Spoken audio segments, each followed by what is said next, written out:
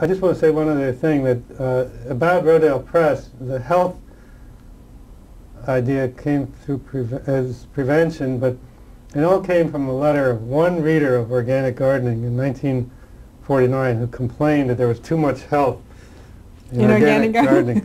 So I thought I was subscribing to a garden magazine, and you got all these articles about the health of food. Your father must have loved that. He said, that's all I needed, you know. So he said, I got to start this health magazine. And I told him, I said, I think that's a really bad idea because it's so controversial. And he said, no, I'm going to do it. And I asked him, I said, what are you going to call it? He said, Prevention. I said, oh, that's a terrible name for a magazine.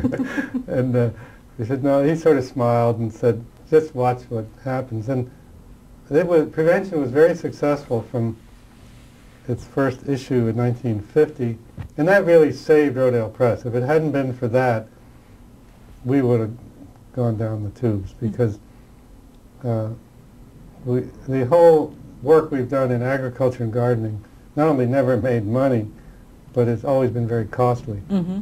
So the income, or the money that we needed to do the research and to keep the organic gardening going, there were a few years when organic gardening was profitable, but it never really, those are minority times. Mm-hmm. And so in the whole history of Rodale Press, this the move into health was extremely important. And this letter from this reader Yeah. back in '49. Yeah.